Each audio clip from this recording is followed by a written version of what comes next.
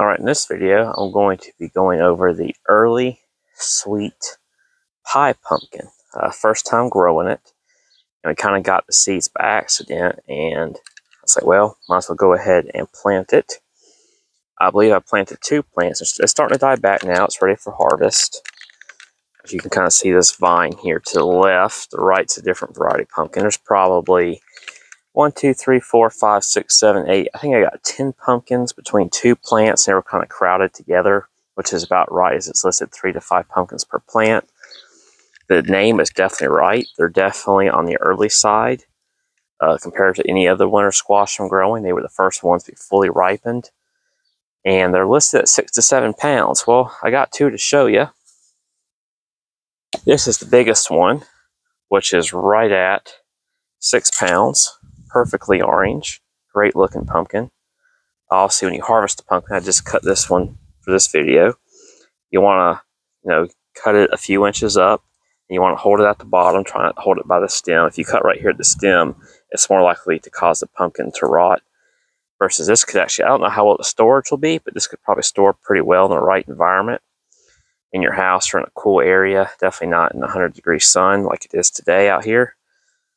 But what our plan is we're going to roast this in the oven, and I'm going to save the seeds and roast the seeds. But I'm going to roast this and put it through a food processor blender, make pumpkin puree, roasted pumpkin puree, and freeze it in vacuum seal bags at about 2 cups per bag, which is about what a can of pumpkin is. So that is the plan for like pumpkin pies and pumpkin bread, muffins, and all sorts of other pumpkin soups, pumpkin pasta sauces, and so on. It's not recommended to can pumpkin puree. If you do decide to can pumpkin, you can use a pressure canner, and you're supposed to do it in chunks in water, which is not really something I want to store. So I prefer to go ahead and roast this in the oven and puree it and just freeze it and use it that way. I got a smaller one though I'm going to show you. This guy's a whopping 1.5 pounds, but he's still perfectly ripe. Fully orange in color. Really nice stem on that one. Feels really firm in the hand.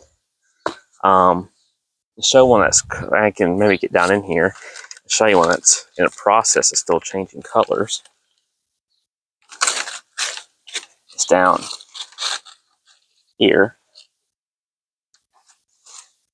That one's not fully ripe yet, but it's getting there. And it'll get there probably within the next week or so. I am going to cut the smallest one open for y'all so y'all can kind of see what it looks like inside to see how orange it is. Let's see here. I'm going to go ahead and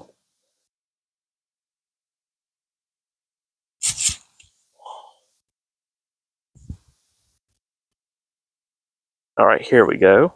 That's 1/2 of it.